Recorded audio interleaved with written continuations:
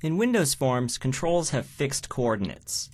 Every control has a location property that has X and Y coordinates, and those represent the upper left corner of the control relative to the upper left corner of the container. So basically, when you put a control in a form, it stays in the position you put it in. Now you have some flexibility. For example, you could dock the OK and the Cancel buttons to the lower right of the window. That way, at runtime, if the user resizes the form, the OK and Cancel buttons stay where they are. You might anchor a list box to the left-hand side of the form. Or you could use the Flow Layout panel control to arrange controls in a flow layout. There was also the Table Layout panel. You could arrange controls in a table format. So with docking and anchoring in those two panel controls, you had a little bit more flexibility, a little bit more control over where things wound up at runtime, but in essence, you put a control in a Windows form, and then at runtime it stays where you put it. So in web forms, controls by default are anchored relative to the upper left of the page. Controls flow left to right, top to bottom, and their relative position is fixed. Now you can specify absolute positioning if you wanted to, but most people just stick to the default. And because controls are anchored, if you resize the browser window, it doesn't change the relative position of the controls. So I mention these because this is what you're used to, and layout in XAML is different. XAML uses a flow-based layout, although there is some support for coordinate-based layout, but in general it's a flow layout. And content's organized into containers. Each window or page can have one element, so that element's going to be a container, and then into that container you add elements. And you can add containers into containers. So there's basically a containership model. So what are the benefits of the XAML layout system? Well, you get resolution and size independent interfaces. And that means that the layout adjusts automatically if the screen resolution or the size of the window or the content changes. So no longer do you just put controls on a window and they basically stay in the same absolute or relative position. As the resolution changes, as the user resizes the window, the XAML layout system will automatically resize and reposition your controls. This is a big benefit. It also makes it complicated until you understand it. So XAML layout is recursive, and the runtime makes two passes before it actually draws any elements. In the measure pass, it basically asks each element, what size would you like to be? So if you have a button, it's going to look at the text in the button and say, what size do you need to be to display the text in the button? In the arrange pass, it determines what position each element should be in. And this layout can occur many times. If you add or remove an element at runtime, or you resize an element, resize the screen, resize a page or a window, then the layout system will once again make the same two passes, the measure pass and the arrange pass. So you do need to be aware of this, because if you're constantly resizing the window or changing the resolution, then the layout system has to query the elements again and then arrange them. In Windows forms and web forms, controls have a fixed size. If you put a button on a Windows form and then change the size of the window, the button doesn't change its size, but in XAML it does. So how does the XAML layout system determine what size elements should be? Well, all elements are surrounded by a bounding box, and that represents the space that's going to be allotted to the element. And then the actual size at runtime is determined by calculating a number of things. What's the available screen space? What's the size of any constraints, such as the size of the container the element's in? What are the values of any layout-specific properties like margin and padding? And we're going to see those in a second. And then what's the behavior of the parent panel? And then therefore the size of the element can grow or shrink. So here's a simple example of a text block and a button. And then in the yellow, that shows the bounding box for the text block. That is the available space for that text block in this window.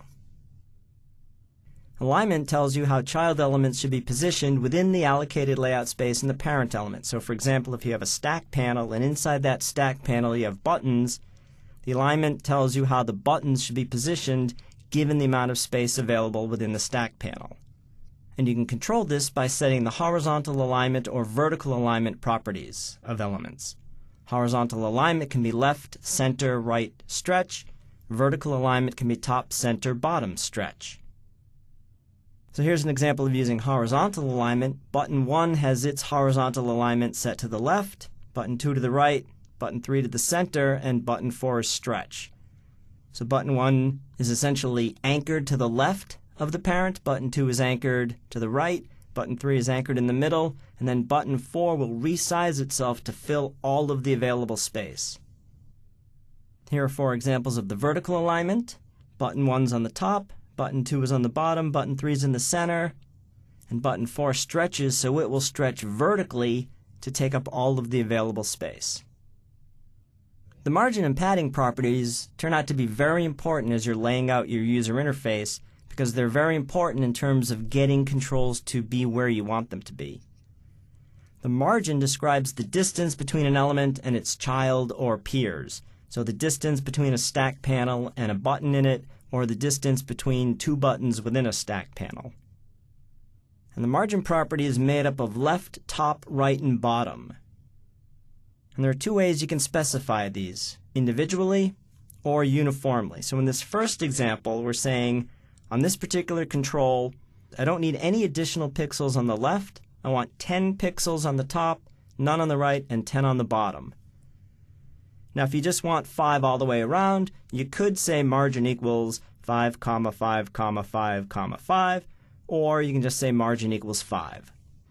The definition of the padding property says that it enlarges a child element by a specified thickness, but what it basically does is it adds space between an element and its child element. So it's similar to margin, although it's not available for all elements. So a good use of it would be on a border.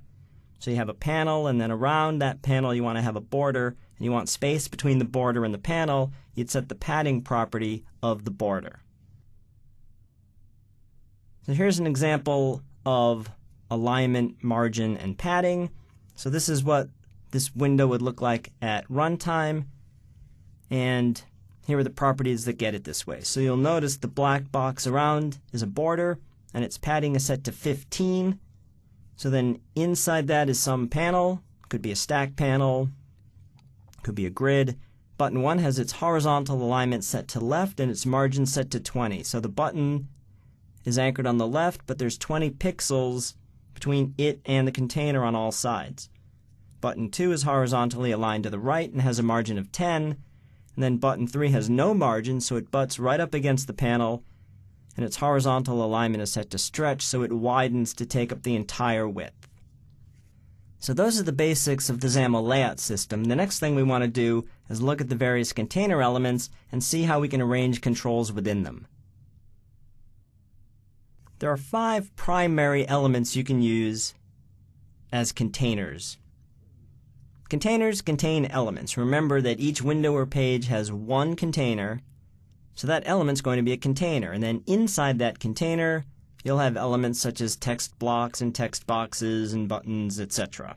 There are 5 primary containers that you can use in your XAML apps. The stack panel stacks elements horizontally or vertically. The wrap panel places elements in rows or columns that wrap as needed, so as you resize the window, you get additional or fewer rows and columns. The dock panel aligns elements along one of the edges, the top, the bottom, the left, or the right. The grid places elements in rows and columns, and then the canvas places elements according to coordinates. So if you use the canvas, then the elements stay where you put them at runtime, even if the window resizes. If you use any of the other 4 containers, then your elements will resize and be repositioned. The stack panel stacks its child elements either horizontally or vertically. The default is vertically. If you want them horizontally, then you can set the orientation property. And you can control where elements are positioned by setting either their horizontal alignment or vertical alignment properties. And by default, there's no spacing between elements, but you can control the spacing by setting the margin and padding properties. So the runtime determines the size of each element. And elements are always going to be at least their minimum size. And that's determined primarily by the content. So in other words, if you have an OK button, it's always going to be at least wide enough to display the O and the K. If you want your buttons to be at least a certain size, then you can use the min width and the min height properties.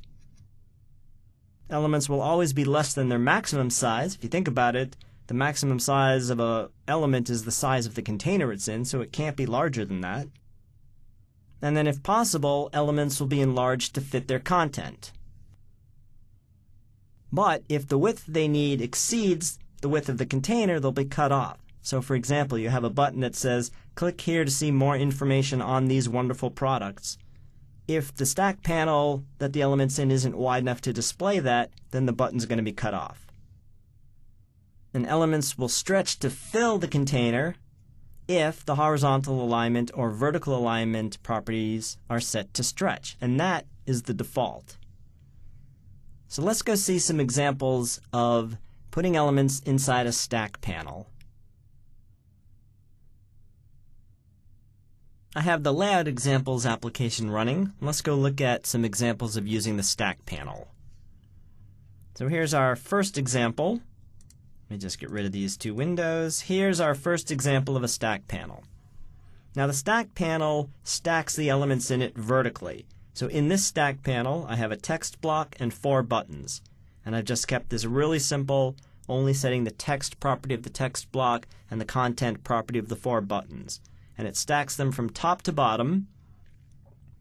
So text block 1 is jammed up against the top and the left, and then button 1, 2, 3, and 4 are right under that, no spacing in between them, and buttons 1, 2, 3, and 4, as well as the text block, are resized to fill all of the available space.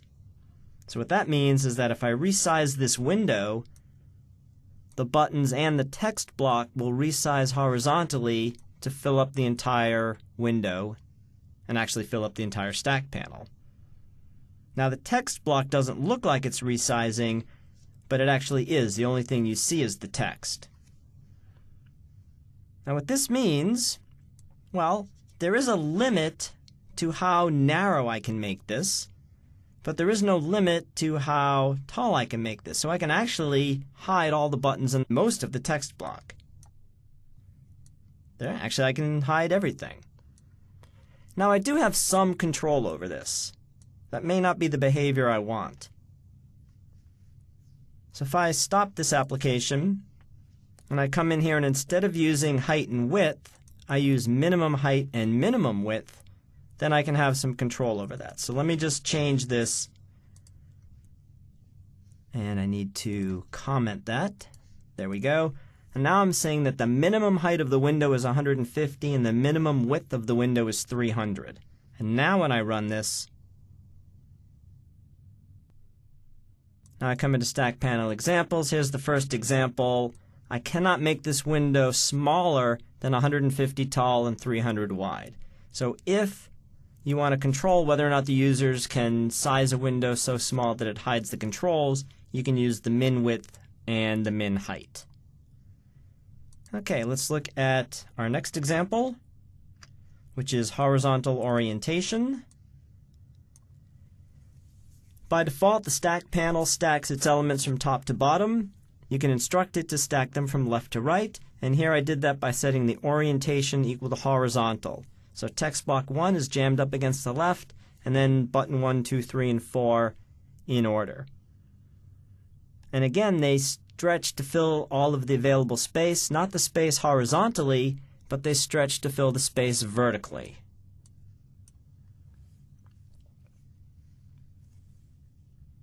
Okay, let's look at our third example. I can control how much they stretch or not by setting the horizontal alignment property. So here what I've done is set the horizontal alignment of button 1 to the left, button 2 to the right, button 3 to the center. So button 1 will now essentially be anchored to the left of the window, button 2 to the right, and button 3 in the center. Button 4 has its horizontal alignment set to stretch, which is the default, so I don't really need to type that. And now as I resize the window, button 1 stays to the left, 2 stays to the right, 3 stays in the center, and button 4 resizes to fill. There's also a vertical alignment property. Let's take a look at that. And here I'm stacking the elements horizontally, so I can control their alignment by using vertical alignment. Button 1 has its vertical alignment set to top, button 2 set to bottom, and button 3 set to center, and button 4 again has its vertical alignment set to stretch. So as I resize the window vertically, button 1 stays at the top, 2 stays at the bottom, 3 stays in the center, 4 will always be as tall as the window.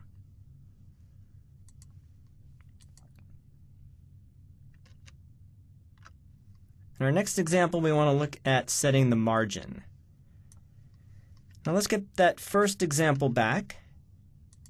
Notice here that by default, there's no space in between the elements and there's no space in between the elements and the window. Text block 1 is in the upper left of the window. There's no space here on the left-hand side of these buttons or on the right, and there's no space in between them.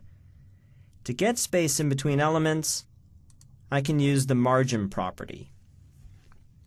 So here I've set the margin of the stack panel to 5, which says that on the left, top, right, and bottom of the stack panel, I want there to be a 5-inch space. And then text block 1, the text block has its margin set to 10. So again, on the left, the top, the right, and the bottom, I want 10 pixels. So that says that between the left of the text block and the left of the window, there's 15 pixels.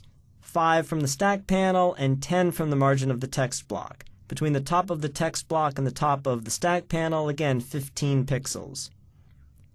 Text box 1 has its margin property set to 10, 10 on the left, top, right, and bottom. So between the left of the text box and the left of the window, 15 pixels. Again, 5 from the stack panel, 5 from the text box. Between the top of text box 1 and the bottom of the text block, 20 pixels. 10 from the text block, and then 10 from the text box. Button 3 has its margin property set to 10 on the left, 25 on the top, 25 on the right, and 10 on the bottom. Now in this example, 10 on the left is a bit redundant because there's nothing to the left of it. I could have left that at 0. I could set it at 10. I could really set it at almost anything. As long as what I set it to is less than this distance, then the button will stay where it is. The important one here is the 25 on the right.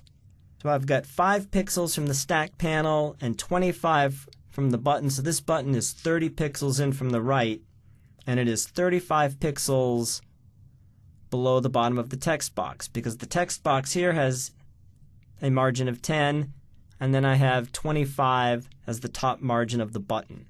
And then in between button 3 and 4 is 20 pixels. 10, which is the bottom margin of button 3, and then plus 10 more, which is the top margin of button 4. And now as I resize this, notice that button 3 and button 4 stay 35 pixels to the right. Oops, where'd it go? There it is. Buttons 3 and 4 stay 35 pixels to the right of the edge of the stack panel. The text boxes resize to fill up the entire window, but there's always 15 pixels here and 15 pixels here. So the margin property winds up being very useful and very important in terms of arranging elements. So I now have the basic layout of this window staying the same even as it resizes because I'm using the margins. And button 3 and button 4 no longer resize to fill up the entire window because I have the horizontal alignment set to right, and then I fix them in relation to the edge of the window by setting the margin. In our next example, we're going to take a look at padding.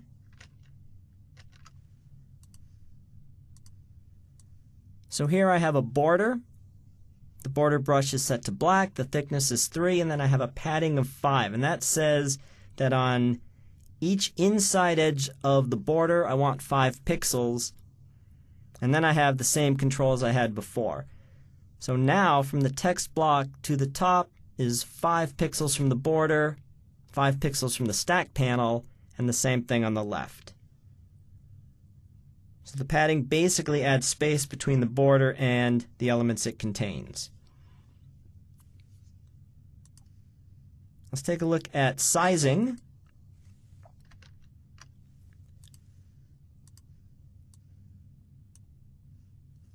In this form, the user enters their favorite foods, and then I have OK and cancel buttons.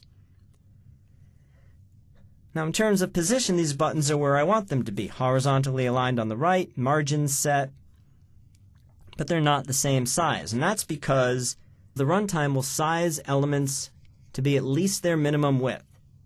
The runtime queries the first button and says, how wide does this need to be to display the letters O and K? And then it makes that button that size. Looks at the second button and says, how wide does it need to be to display the word cancel? And it makes it that size. Now in the previous example, button 3 and button 4 are the same width, not because there's some magic size to buttons, but because the width of the text in each of them is the same. When the width of the text differs, as it does here, then the buttons will be a different size. I can control this by using the min width property. So now I've set the min width property of the OK and cancel buttons to 50. And because that's wider than they need to be, both buttons will be 50 wide. Now how did I decide on 50? I might eventually decide that 50 is the width of buttons, but here I think I set it to 35. That was a little narrow. I set it to 75. That was a little too wide, and I chose 50 as a nice compromise. So what you've seen in this demo is how to use the stack panel, and also how to use the various properties of elements to get better control over how things lay out at runtime.